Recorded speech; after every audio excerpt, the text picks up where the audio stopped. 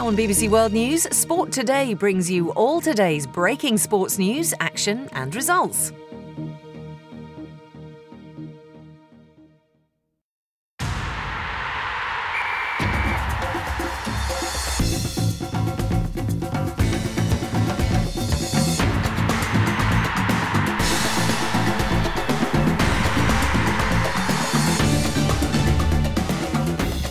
Hello there, I'm Nick Marshall-McCormack and welcome to a special edition of Sports Today. India's little master Sachin Tendulkar has announced he'll retire from all forms of cricket. Tributes coming in from around the world. He's a phenomenon in world cricket, and I think his contribution to world cricket has been fantastic. We'll take a detailed look at Tendulkar's career and find out why he's the most worshipped player in international cricket. Hello there and welcome to this Sachin Tendulkar special. India's greatest ever cricketer has announced he'll retire from international cricket after playing his 200th test against the West Indies next month. At 5'5" or 165 centimetres, Tendulkar wanted to be a fast bowler when he was growing up, but he was rejected by Dennis Lillee in 1987 because he was too short. So Tendulkar picked up the bat and developed into one of the most feared batsmen in the world. The little master, they call him, the man Sir Donald Bradman thought looked most like him.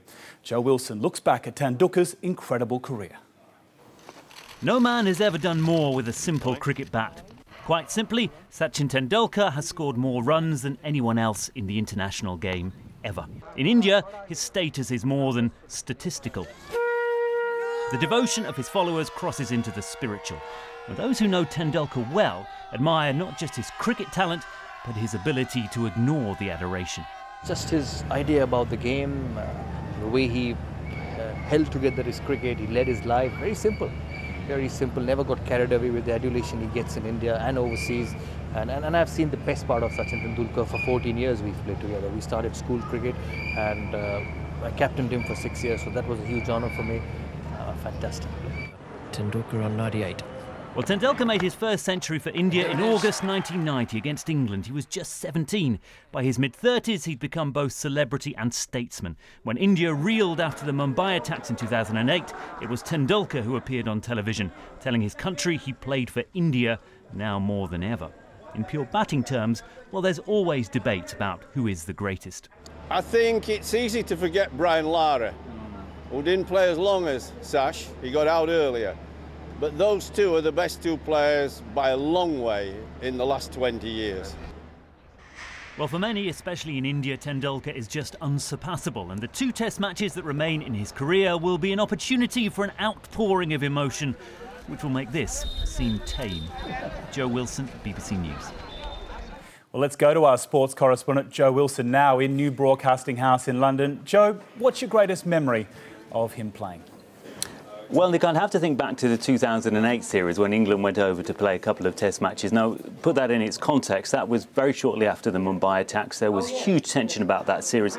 A lot of questions about whether England would actually go from a security point of view. Test match in Chennai, India chasing down a huge total in their second innings. Sachin Tendulkar hits a 4, not only to win the match, but to bring up his 100. Now, throughout that test match and in the days that preceded it, on television in India, every time you watched an ad break on virtually any channel, Tendulkar appeared. He was looking to camera, similar way that I am now, and he was talking to the people of India. He said, "I play for India now more than ever." It really struck me at the time, Nick, that the country needed somebody to try and compose the nation almost. And the man they turned to wasn't a politician, it wasn't a Bollywood star, it was a cricketer. So in that week alone, I guess he cemented his status not only as a batsman, but also as a statesman. So that is probably my outstanding memory of his career. I think that's when he was 35. And Joe, you mentioned that Indians love him, but he's also revered and worshipped around the world, isn't he? Why is that? Well, I think in particular in India, but also to a large degree around the world, what really people respect and admire about Tendulkar is that combination of his ability and his humility. You know, the adoration that he gets in India in particular, it would be so easy for it to go to his head. And I think there are other Indian cricketers, without naming any, who people in India see as maybe they start believing in their own hype a little bit. Sachin Tendulkar has never done that. So I think that in particular is why he's gained such respect and such a reputation in India in particular. In terms of what other cricketers have said about him, you will find a list as long as your arm of cricketers who've given tributes to Sachin Tendulkar. I think, Nick, the one that really matters is this one. I saw him playing on television and was struck by his technique, so I asked my wife to come and look at him. I never saw myself play, but I feel that this player is playing much the same as I used to play. You know who said that, Nick? Don Bradman. If he says that about you, what else do you need? What an honour. I can remember the Don saying that. In 2002, Joe, Wisden, which we all know around the world to be the cricket Bible realistically, they voted Sachin Tendulkar second best batsman in the history of Test and one-day cricket. If the poll was held again in 2013, where do you think he'd sit? Well, it's interesting. Wisden has just reached its 150th anniversary, hasn't it, Nick? So it's charted the whole development of international cricket. I don't think you can put anybody above Bradman. Personally, I think Bradman is the greatest sportsman of all time, let alone cricketer. So I think that you'd have to put Tendulkar behind him. Of course, it was a very different era. Don Bradman never played one-day internationals, which, of course, Tendulkar did. And interesting, as we move into the kind of new era of cricket, 2020 may become the predominant form of the game. And I think Tendulkar only played one 2020 match internationally in his career. So I would put Tendulkar just behind Bradman. It's interesting, Jeff Boycott in the report there kind of put him on a similar level to Brian Lara. I think, Nick, to be honest, the other cricketer I would mention in a kind of similar breath, similar sentence is actually the Englishman W.G. Grace back in the 19th century, who really re-established the boundaries of cricket, what you could do as a batsman. When he scored hundreds, people couldn't quite believe it. So he really established the popularity of cricket in England and then on a global stage in the 19th century. So I guess my 1, 2, 3 would be Bradman, Tendulkar and W.G. Grace. How does that sound, Nick? Yeah, can't really be beaten. Thank you very much, Joe Wilson, for the moment. Let's take the reaction in India to Tendulkar's announcement. I'm joined now by Mukesh Sharma. Mukesh, you're in our India Bureau in Delhi. There's a 2020 international that's about to start in Rajkot, just over an hour's time, I think, between India and Australia. Tendulkar will no doubt be a hot topic of the stands. Why is Tendulkar India's greatest? I mean, if you talk about statistics, as we were just mentioning, 100 international centuries, that is a great achievement which he reached. And apart from that, more than 50,000 international runs. I mean, these are just statistics.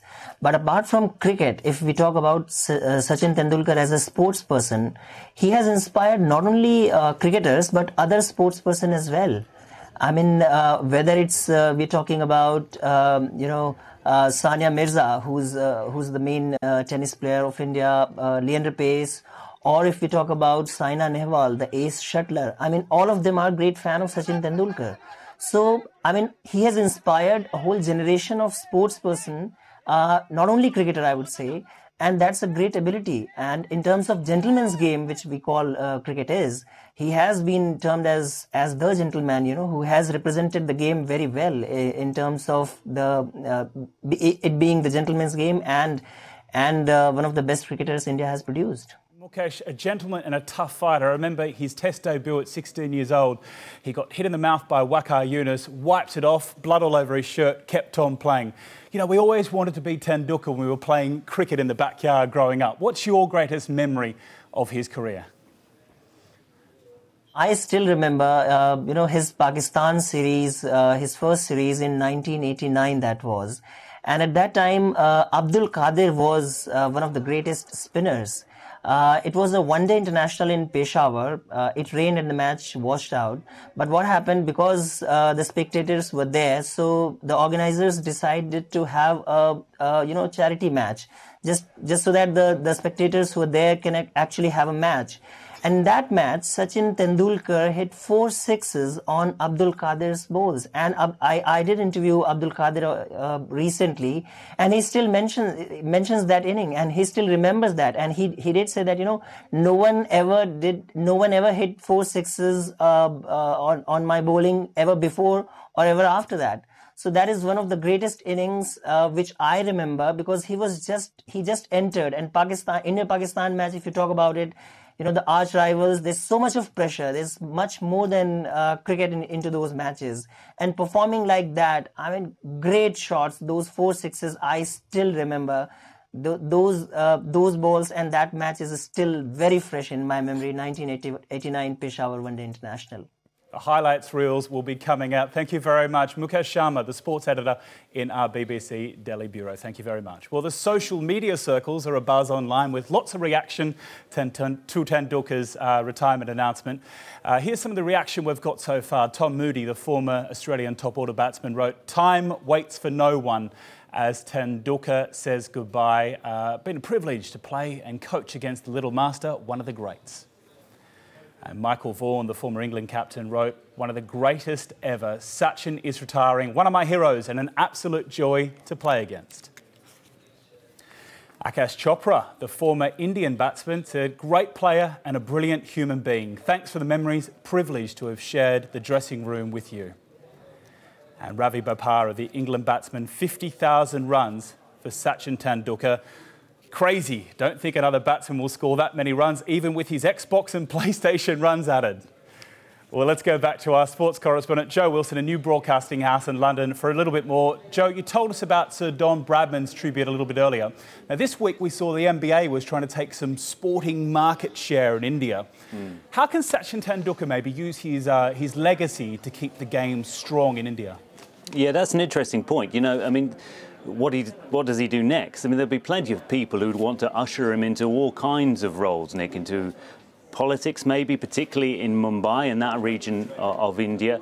There are plenty of people who wish him to go into a sports administrative role. I think for one thing, we will see quite a bit of him here in London, because we know that he likes coming to London in particular, to England. It's perhaps the place that he can escape the kind of attention that he gets in India. One of the themes that we've been talking about in the last few minutes, and Mukesh was alluding to, is his modesty and his humility, almost his quietness as a persona. When I spoke to Saurav Ganguly about him, that's how we described him, as a quiet man. I don't think it is his personality which lends itself particularly, really, to politics. I think we'll see him much more, and perhaps in a charitable sense, and that's something he's done in the last few years, is promoting various charities. If he can link a charitable work to cricket work, I think that's the role that he will play. One thing I'd say to finish off with, Nick, there is a sense of celebration, absolutely. Some of the tweets you read, there's also a bit of a sense of relief, because in the last couple of years we have seen a decline of Tendulkar. The wait for him to get to 100 international centuries seemed to go on forever. Now he's got the perfect opportunity to go out in Mumbai, and I can almost see the queues for tickets for that second Test match in November starting from here, Nick. Joe Wilson, our sports correspondent in New Broadcasting House in London. Thank you very much for wrapping up. Sachin Tendulkar, who has announced his retirement from international cricket. Thanks for watching this special edition of Sports Today. Remember, you can get more about the Little Master's career in a breakdown on our website. All the video and career stats there on bbc.com/sport. But from me, Nick Marshall-McCormack, and the rest of the Sport Today team, thanks for watching. We'll see you soon. Bye-bye.